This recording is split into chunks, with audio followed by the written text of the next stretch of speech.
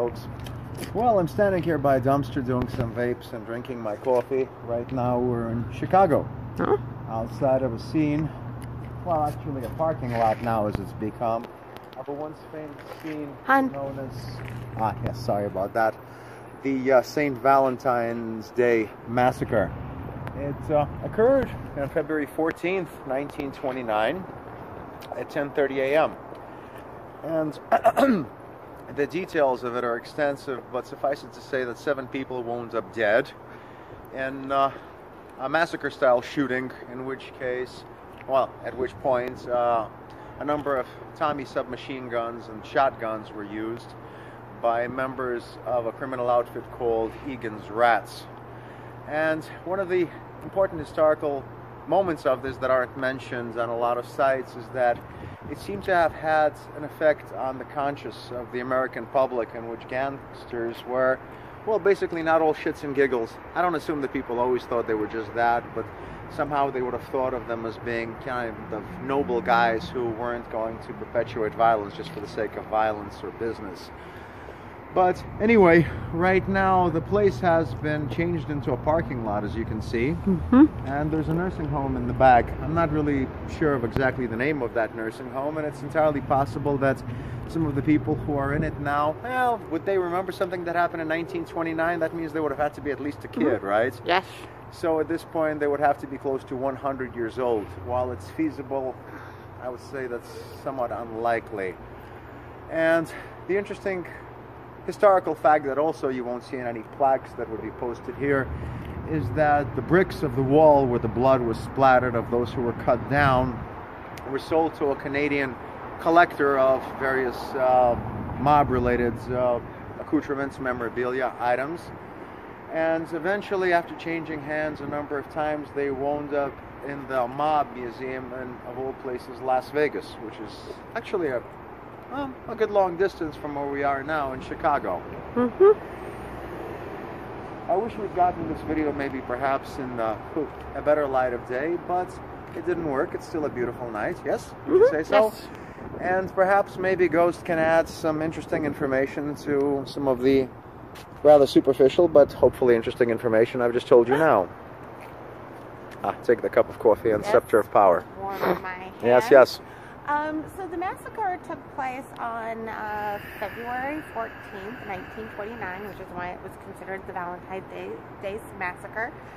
The perpetrators actually dressed up as Chicago police officers, and they came in and they'd set up this well-planned sting to actually take out the head of the Irish mob. And Capone had authorized this. This has never been proven. It's all theory. And they actually failed to take him out, but they took out a variety of his henchmen and his number 2 and that kind of stuff that were all there. They had set it up to make the Irish mob think they were buying a really great shipment of moonshine from out of state that was at a really reasonable price. So when they showed up, the Irish mob thought they were showing up to buy this stuff, but then they saw the police officers like, oh, this is just a normal raid. So they listened to everything the police officers told them to do. They gave up their weapons, they lined up against the wall, and once everybody was lined up, all 7 people, that's when these 4 individuals shot them down. And then 2 of them got back into street clothes and walked the other 2 out in the police clothes back to the police car. The head of the Irish mob at the time had seen the police car, thought it was a raid, and turned around and drove away. Okay?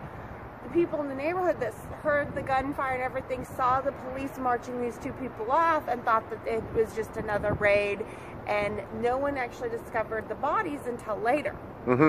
And the police actually had a really hard time proving that they weren't the ones that did it, because everybody said, we saw the police, and there was a police car there. So it was an interesting maneuver. It not only colluded to the identity of the perpetrators, but it had implied the cops. Actually, a lot of whom were quite corrupt at that time and were in the take. Yeah, so in the end, they couldn't prove who actually committed the crime. There was a variety of searches, a variety of suspects. They even took this up thinking that it was the Italian mob's number 2, Capone's right-hand man. Capone was actually deemed not to be able to be charged with this crime because he was in Florida at the time.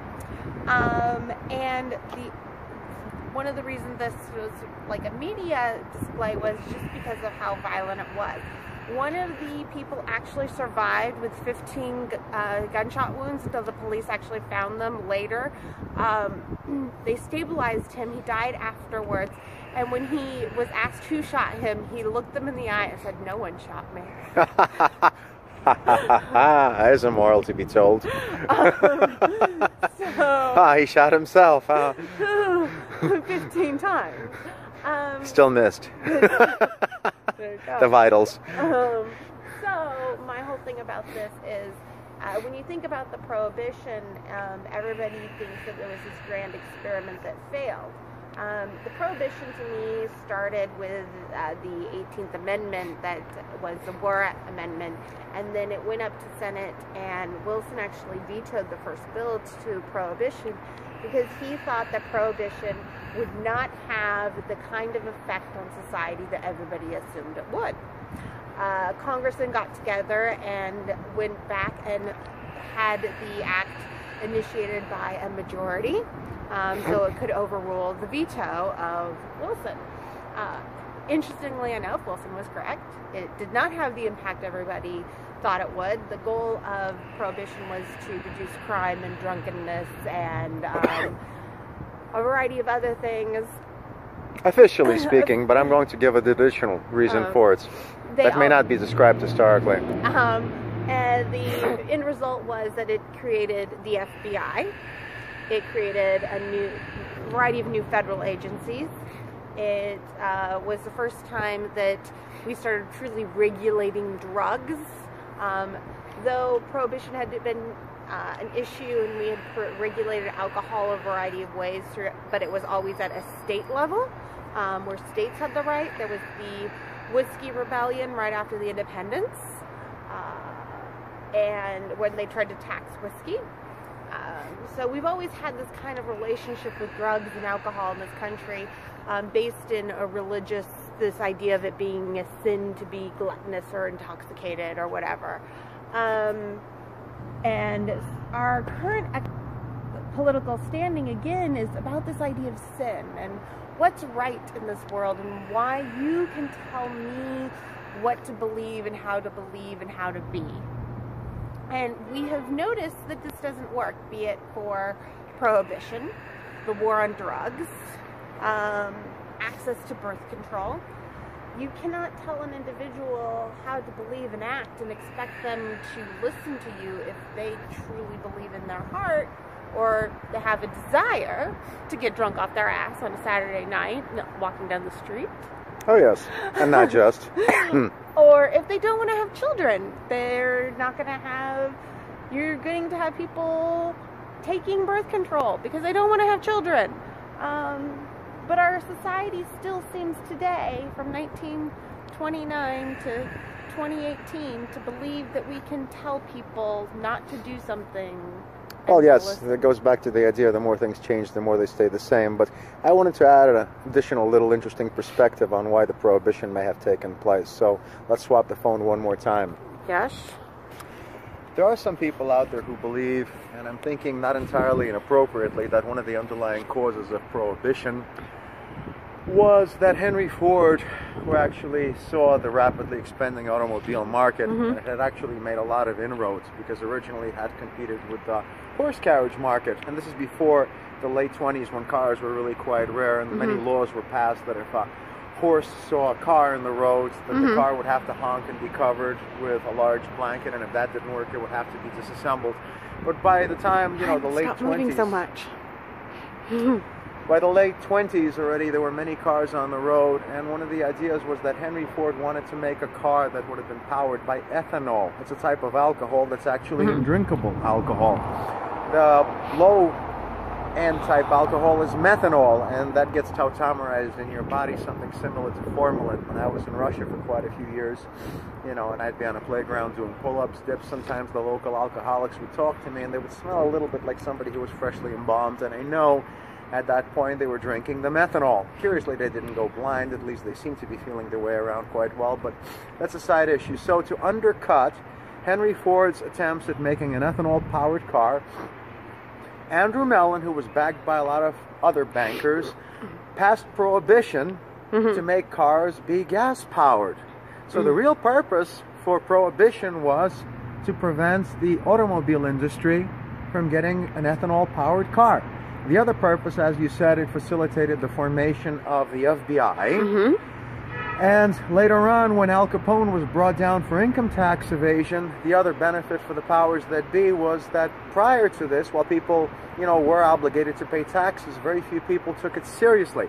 So once a big-time mobster was brought down for income tax evasion, it sent a message to the nation. Well, he actually wasn't. No, let me correct you. Yes. Was not brought down for income tax evasion per se. It was racketeering, which is actually a new legislative bill that was passed specifically in order to bring down criminals such as Al Capone. Well, even if it's a historical misnomer that he was brought down for income tax evasion, and I don't believe that's entirely untrue, it still did send a message to the population. The IRS did do it. Yes, so, okay, well, there you go. But so there you see how nicely it all fell into place. We have gas-powered cars, the FBI has a lot of funding, and Joe Blow has to pay his taxes. And Al Capone is long dead after having gone fishing in a swimming pool with communists because he was afraid of needles, and his syphilis went to the final state of its advancement. Really? So, yes, really, yeah. So, yeah. Guys, anyway, this has been an interesting video. Hopefully, we had a good time making it. Yes. You know, if you learned something from it, please subscribe to our channel. We're looking to get more subscribers. It costs nothing really, but when people ask us what is the name of your channel, I say we have to get more subscribers so that we can actually give it a personalized name. It's actually entirely free, and if you like our work, well, your patronage is always welcome. So thank you. There is no knowledge that is not power. Right then? Yes. Right, and wave goodbye, Ghost. I'll wave goodbye. Yes. And you too. Yes. Bye. Take care. So, guys, we're in Chicago here for the International Pipe and Tobacco Show, and hopefully we'll be making more videos for your enjoyment and edification. Yes. Edification. Bye-bye. Bye.